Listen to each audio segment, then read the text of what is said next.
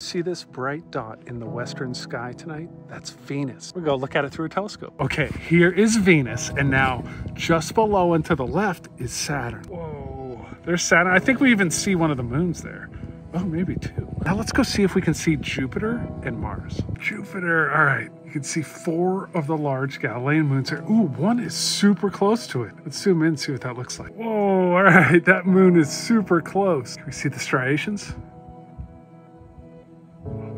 There they are. Hey, Jupiter. All right, let's go see Mars.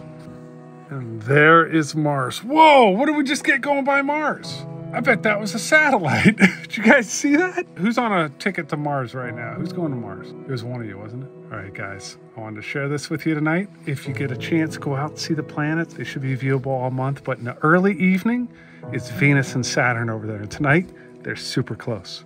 All right, I'll see you soon.